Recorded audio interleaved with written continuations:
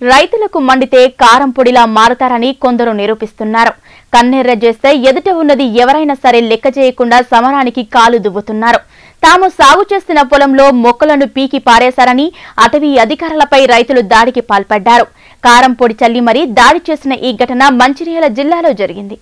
మంచిర్యాల జిల్లా బెల్లంపల్లి నియోజకవర్గంలోని నెన్నెల మండలం కొత్తపల్లి గ్రామ సమీపంలో పోడు భూమిలో గత కొంతకాలంగా రైతులు వ్యవసాయం చేసుకుంటున్నారు. ఆ భూమిలో మామిడి మొక్కలను పెంచుతున్నారు.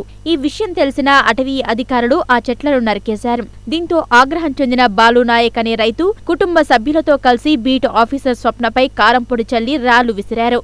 ఈ దాడిలో స్వప్నకు స్వల్ప గాయాలు కావడంతో బెల్లంపల్లి ప్రభుత్వాసుపత్రికి తరలించారు. గత కొంతకాలంగా ఈ భూమి అటవీ శాఖకు చెందిందని ఎన్నోసార్లు తెలిపినా వారు వినలేదన్నారు. దీంతో చర్యలు తీసుకుంటే కారంపొడి చల్లి మాపై దాడి చేశారని బీట్ ఆఫీసర్ స్వప్న ఆరోపించారు. ఫారెస్ట్ అధికారుల ఫిర్యాదుతో 4 రైతులపై పోలీసులు కేసు నమోదు చేసి దర్యాప్తు చేస్తున్నారు. ఆర్ఎఫ్లో బాలునాయక్ అనేసి దున్నుకొని మామిడి మొక్కలు పెడుతున్నాడు. మొన్న శనివారం 26వ తారీఖున చేసిండు.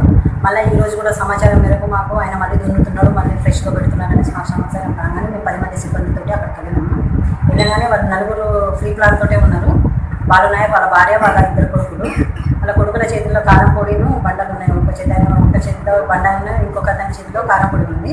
వాళ్ళు మా మీద అటాక్ చేసి మా స్వప్న బీట్ ఆఫీసర్ మీదనేమో వాళ్ళ భార్య ఎగబడేసి ఆమె గాలు పడగొట్టేసి వెనక చున్నీని వెనక లాగినది నరాలు గుర్తించుకుంటుంది.